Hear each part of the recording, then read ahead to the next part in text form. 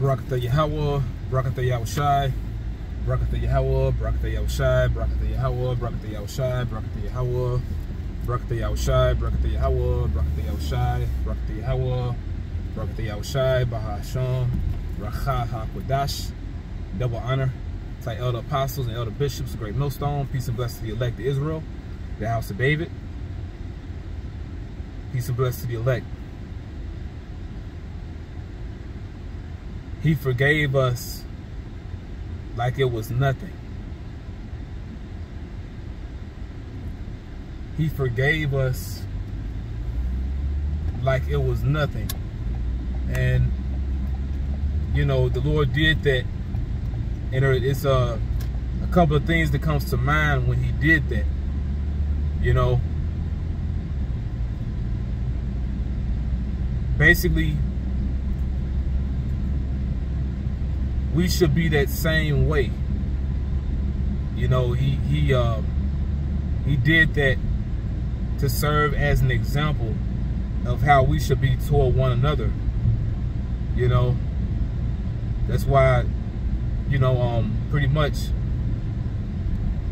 the disciples had asked the Lord, and was it Peter specifically? I forget which one specifically had asked him, how many times should I forgive my brother? You know, 7 times. And then the Lord replied 70 times 7, which the number 7, it means completion. You know, 7 means completion by itself, but the Lord said 70 times 7. You know, so you forgiving a brother an infinite amount of times, you know, which really, we speak about the elect, the house of David. Really, this is a family, you know. That's really what it is. I mean, when you get into it, you know, it's the Lord's family. And really, we are related, man. You know, going all the way back to the beginning. I pray we're part of that. You know what I'm saying? But, you know, when the Lord forgave us, you know, he showed us we should be the same way. That's why that's written in the Our Father's prayer. You know, forgive us our debts as we forgive our debtors. That's why that's written. You know what I'm saying? That's why that's written. But also, it reminds me of Psalms chapter 130. I believe verse 3. Psalm 130 and 3.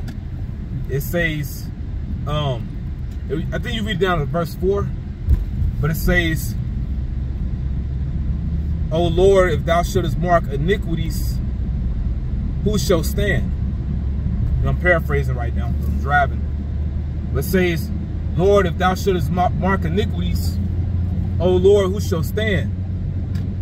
Because if the Lord pretty much held us accountable for everything we did, if he held everybody accountable for every sin they committed, we all drop dead right now. All life, as you know, would stop on the earth. It'd be like that one scene, that movie Surrogate, starring Bruce Willis, when everybody got unplugged, you know, from those machines. All those different cyborg bodies just start, you know, dropping. That's how it would be if the Lord just took out everybody because of their sins, man. You know, if all Israel was held accountable for everything that we've done, and you got to think about this life, but also our past lives, because we've been reincarnated many times. If the Lord marked every iniquity, ain't nobody going to survive. Like, no flesh will be saved.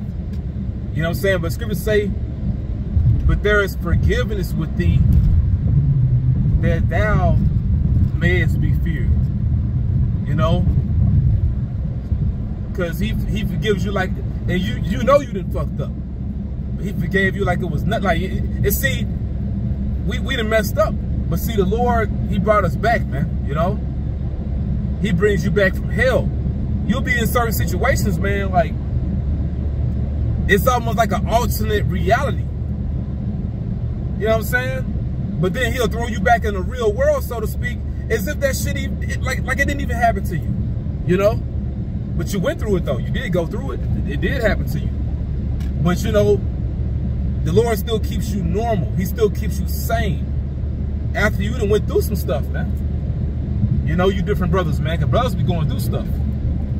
You know, the main part, going back to that scripture, okay, those two scriptures, Lord, if thou shouldest mark iniquities, if thou shouldest mark iniquities, O Lord, who shall stand? Who gonna survive? Who gonna be saved? If he looked at everything we did and he charged us with it. You know what I'm saying? Because pretty much sins are a crime. Well, you breaking the law. You breaking the law of the Lord. Not Esau laws. You breaking the laws of the Lord. So you committing crimes. And you know, a lot of these crimes we committed really are worthy for death. You know, you get capital punishment, man. You know what I'm saying? And that's why the Lord was pretty much getting on those different men that wanted to stone Mary Magdalene. They wanted to stone her to death because, you know, she was an adulteress, which Mary Magdalene represents Israel. We committed spiritual adultery against the Heavenly Father. But those different, you know, Jakes, those different men that were so zealous for the laws, right? They were basically hypocrites because the Lord, like, you know, I can take y'all out for what y'all did, pretty much. Because, you know, the Lord was writing on the ground. Was he like writing in sand? But pretty much like he's reading their minds, and he's pretty much, you know, writing down in the Hebrew every sin they committed. Oh, you did this, you know, like, and just writing down what they did and like looking up at them. Which Christians, they'll read that, but they don't extract the spirituality from what they're reading. The Lord wasn't just writing on the ground. Nah, he was writing their sins down. You know, just looking at them, like, you did this, you did that, like, you know. But the Lord is merciful, man. Which Mary Magdalene, she's a special woman in the scriptures. You know, she's a very special woman in the scriptures. That's why during the Passover, she's remembered for what she did by anointing the body of the Lord. But Mary Magdalene, she's a special woman. I'm not gonna put her on a pedestal or anything, but I'm just saying, like, recognizing her for who she is. She's a special woman, you know. I'm gonna just say everybody's reincarnated. You know, I'm gonna leave it at that. You know, she's been on earth before too. You know what I'm saying? But she's special. It's like the Lord had his different reincarnations. But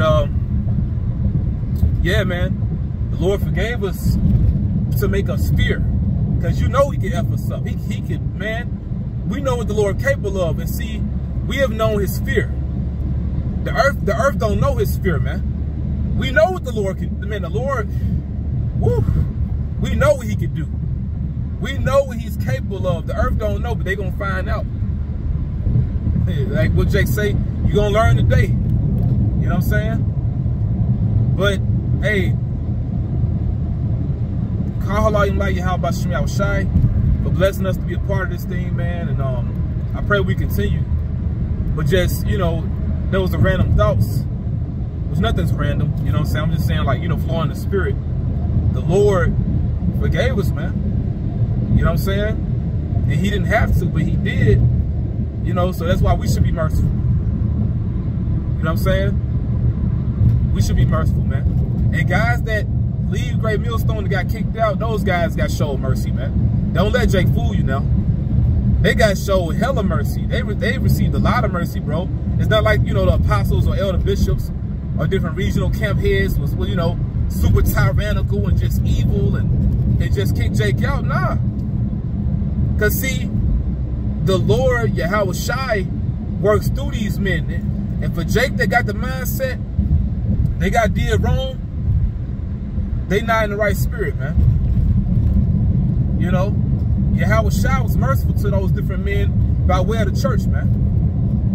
You know, you would not just, you know, excommunicated for no reason, or, you know,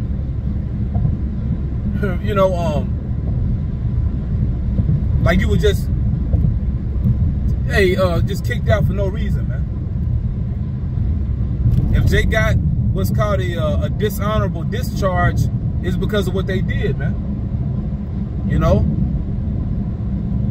Jake had spirits on him, and, you know, Jake started tripping. And certain men were able to, you know, come back, you know, and that shows the mercy of the Lord too. But the point is, man, hey, that shows the Lord is to be feared, man. You think about all the bullshit we did in the world, different mistakes we made in the truth, man. And you, hey, man, Lord merciful, bro. So can't nobody just act like, hey, the Lord, you know, it isn't a fair judge, man. He's more than fair, bro. He's more than fair, man. Because he can put some fire on our ass, you know. And he's going to literally do that to individuals on the earth that don't fear him, man, that don't believe in him. He going to literally put some fire on them, you know. With that, I pray this is edifying, you know, Lord willing. Call Halayim La, Yahawashi, Bahasham Kakwadash. Double honor to our elder apostles and elder bishops, great millstones, still will. Peace and blessing to the elect of Israel, the house of David, you know, the men whom Yahawashi is going to have mercy on in this time. Also, a sincere shalom to you, you know, you different women that subscribe to the message of salvation and who also believe in Yahawashi, because you have certain women that's a part of the elect as well. You know, it's not only men that's a part of the elect. The Lord is going to save certain women. Case in point, Mary Magdalene. You know, that's a woman of the Lord. Why is she mentioned every year at the Pesach for what she did? The Lord said that about her, you know, for her to be remembered. Lord willing, is edifying though. Right now I'm going to say shalom. All right, shalom, you know, and stay strong. You're almost home. Shalom.